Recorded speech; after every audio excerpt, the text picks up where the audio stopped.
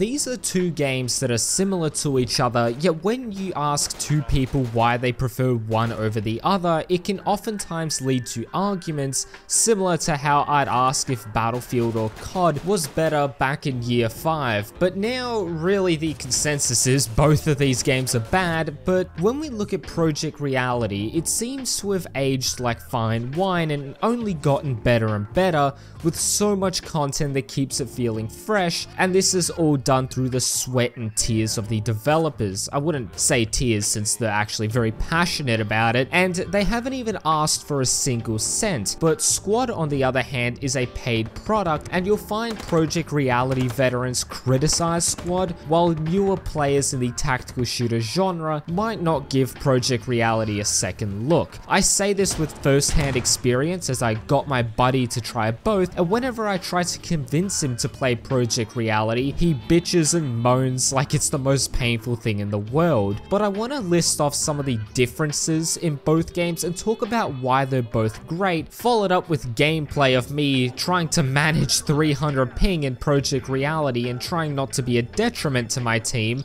Be careful, be careful. I fucked it. Run.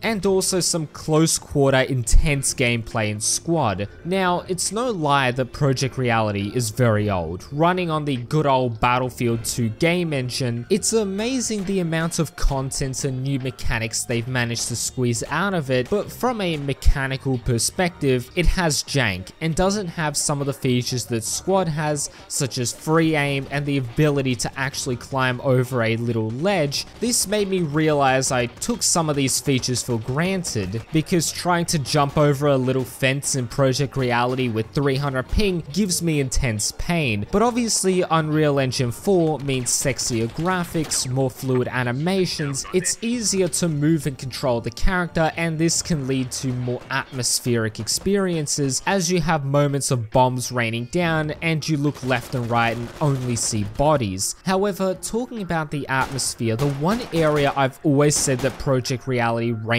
supreme in is the sound design.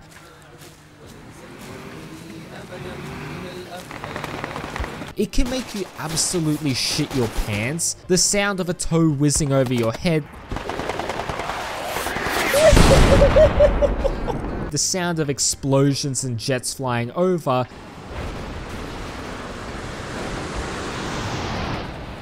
Project Reality really reigns supreme in this area of making a foot soldier feel absolutely helpless against mechanical beasts on land and in the sky. It's evident by the times I've had tanks just roll through a rally point, and due to the class system, it does cause you to be extremely helpless against it unless you get access to a hat class. Speaking of classes, the way they work between them is pretty different for both games, depending on how many people you have in a squad determines what you have access to, and in Squad you can switch to any of the specialist roles in the spawn screen and resupply your ammo at an ammo crate. If there's a tank causing trouble, just switch to hat or berate the lone wolf who took it and is 2 points behind the rest of the squad so you can deal with it. But the thing is, if you swing and a miss at the tank and it claps, you just respawn and resupply and you can do it again. Pretty forgiving, but in Project Reality they want to emphasize the importance of specialist roles by making you need to interact with a supply crate to switch to it. And there's a couple of cool unique roles in Project Reality, such as the anti-personnel rifleman, marksman, and sniper, and I had to Google what the difference was, and even an anti-air class, and let me tell you, it's absolutely hilarious watching a Taliban soldier send a stinger towards a helicopter. Not funny for the Americans or the Soviets, well, especially the Soviets. But the next thing I want to mention is, do you value your life? The average Sunday nights might make doctors and psychiatrists question whether I do, but between these two games, Project Reality definitely makes you value your life more, and I find myself playing more cautiously. Sure, you could say I play like that because of the subpar ping, and me expecting the enemy to play like they have 15,000 hours and did a tour in Iraq and is applying real military tactics. But in Project Reality, heaven forbid you you get shot or anything explodes near you, because in squad you take a 7.62, grenade, shrapnel, whatever, you just bandage yourself and you can still function. But in PR, you can bandage yourself, but this might not stop the bleeding. You can scavenge for more bandages by picking up kits dropped by your friendlies, or the most sensible thing to do is find a medic who can restore you back to full health. If there are no medics nearby, well, that might be because you strayed too far away from them and you might end up not being able to get bandaged. Another cool little feature is that in Project Reality, once you get revived and you look at the map, which is what I usually do in squad to get my bearings, you don't have that in PR because it tries to give you this disorientating factor, and what you should be focusing on in the moment is just trying to cover that medic and not worrying about what else is going on in your vicinity. But the thing is, these are both great games. I play squad if I want something more modern and isn't too intense, whereas I play Project Reality to get fucked by vehicles. Okay, that was a joke, but truthfully, I play it for a more serious experience since the people that are left playing it are truly dedicated to the game, and you can feel a much more immersive experience since a lot more people talk and it's a lot more serious in nature. And whether you enjoy that, really, that's up to you to try, since Project Reality is free. Download it, you try it, you might not like it, just uninstall it. Really have nothing to lose. Now, I need to mention the difficulty of finding a good server in Project Reality, because in my experience, let's say it's 3 o'clock in the afternoon, I want to hop on and play, and there will be a couple of servers that are populated, but the big issue is the language barrier, because a lot of them have, let's say, Russian speakers or South American speakers, which is Portuguese or Spanish, and a lot of older Project Reality players are overjoyed by this, but I don't think the HOG server is a thing anymore, and there's a whole backstory and lore that goes into it that I don't even know the full extent of it. They were not a liked server. The bad thing about them leaving is that I don't have a decent server under 300 ping. They were around 200 to 250 for me, so now I have to play on sometimes the Russian server, and no clue, just absolutely no clue. You could have someone speaking Bulgarian, Belarusian, Lithuanian, Russian. I cannot tell the difference. I just say thank you in Russian when someone revives me. And if someone says something about like a little keyword that I can identify, like, oh, do I speak Russian? I just say niet. I think that's how you pronounce it. And they just say, oh, okay. But obviously you can still find and join games with plenty of English speakers. But obviously depending on where you are in the world, then it can sort of have an influence on that, unfortunately. But now we'll move on to the gameplay portion of the video, and I do hope you enjoy it. And if you don't like and subscribe, then you're gonna have to deal with my colleague, because he'll be having a word with you. But in all seriousness, let's get into it. What I'm playing is the US Marines, and no, I don't eat crayons. I did swallow a marble as a child though, so maybe the Marines is a good fit for me. We are playing against the Turkish, and while they do get 7.62, I'm just more fearful of that bloody grenade launcher that they get. I don't know what's happened in this universe's lore that has the US going against Turkey, but I'm all for it.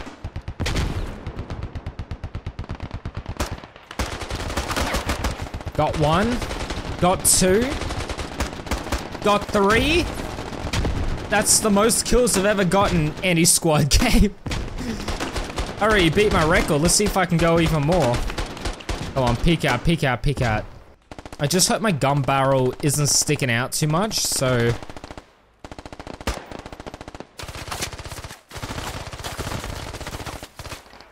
And I wish it had what RS2 has, where I can switch between this and... well, not Ironsight, but what 6 Days in Fallujah has, where I can see over the scope.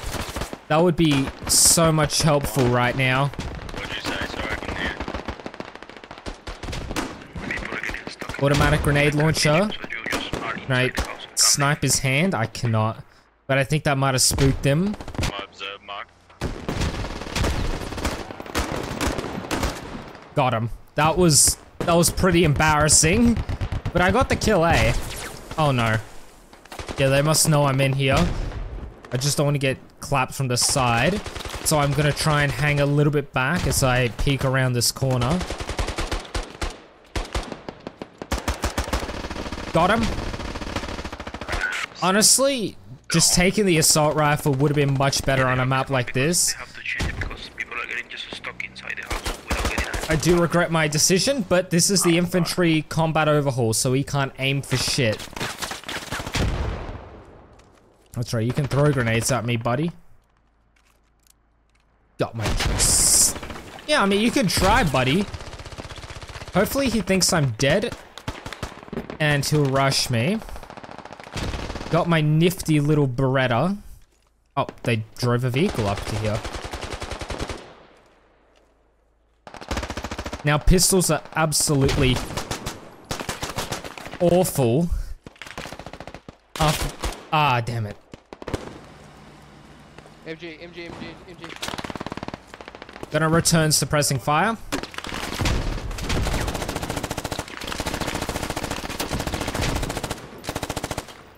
I like how I'm hitting the spawn somehow. Jesus Christ. I think our own friendly fired that grenade launcher there near me.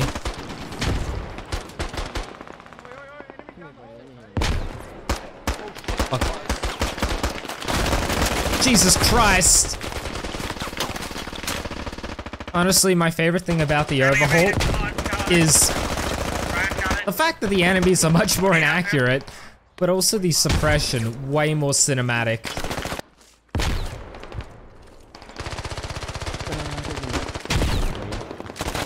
Got him, got him.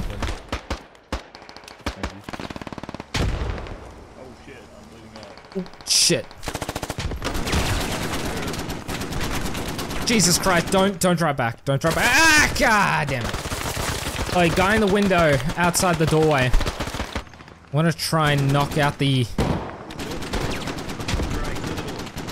tracks on this thing.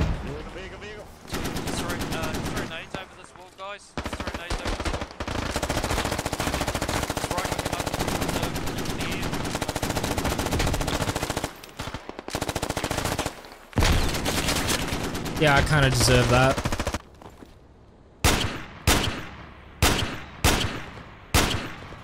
Oh my goodness. Surely. Yeah, you got more people coming towards you, medic. Just be careful. Yeah, gotta keep the medic. Oh, he's fine actually. It's okay. Yeah, there was a couple of them heading north. I knocked one down. Contact, dead in front. Good kill, good kill. Be careful of the quickly slow down a bit. Be careful of the tower. Yeah, this medic is our #1 priority, okay? He's very important. We gotta keep him alive.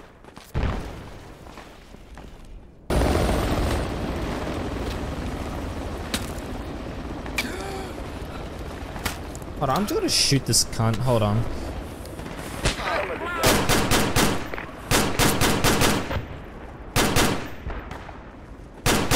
I don't know where he is, man. I'm just blind firing. Keep us high as well.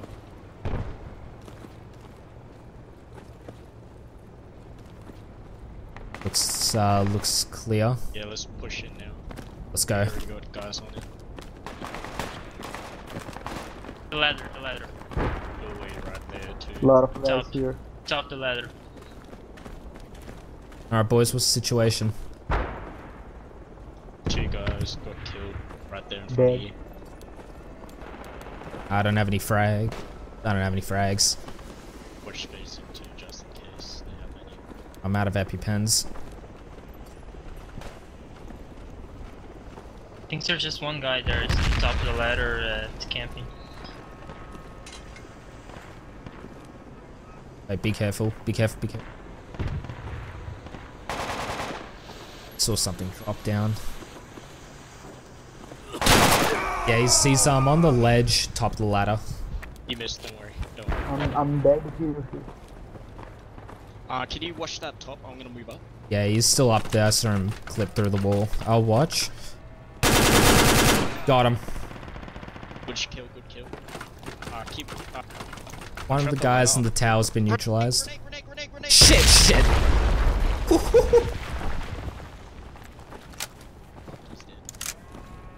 Can you watch? I'll push up. Yep. A lot of guys already going to southeast, so let's just keep Mosque clean for now. I'm gonna try get a nade up. If I miss, just get ready to run. Yep. Somebody please get me up. Yeah, alright. Going now. Nade's good, nade's good. Right, moving up. I'm watching. If it's possible, pierce. Bad luck. Yep, one guy up top. Nade missed, yeah, higher up the ladder. There's another ladder up there. Yep. Does anyone else have any nades? I'll watch if you try and throw, because I got none. As soon as you climb out, just keep an eye out.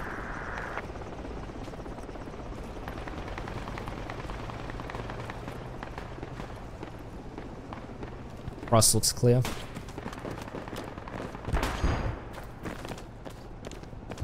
That's a friendly. I think that's... Ooh, I'm getting shot. There's an enemy in the staircase. Oh my god, that's an enemy. Fuck. Yeah, I've got eyes on him. He's prone. Nope, nope, nope. No thanks.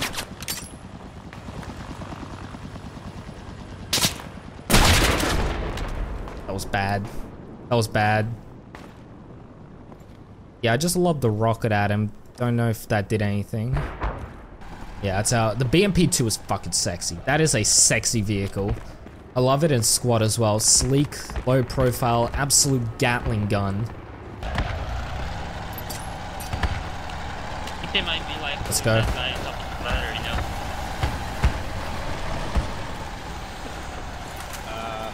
Cover me real quick while I try this. I protect the breacher. Good work, good work. Oh, thank you. Appreciate that. Oh, thank Yeah, he's on top of the ladder again. Get it. Get an Aiden. Get an You guys Aiden. are gonna get in Window right from the there. back. Get an Aiden. Oh, top window. Be careful, be careful. I fucked it, I fucked it, I fucked it, I fucked it. Run, run, run. I'm so sorry. Oh, he's... He's... You idiots. Don't say... Anyways, I'm going to end today's video there. If you did enjoy it, please do consider leaving a like, subscribing, and sharing the video with your friends. Also, click on the video that is on screen because I know you'll enjoy it. Anyways, my name is Tan2 and I will catch you guys in the next video. Peace. Yeah. Bro, there's no way.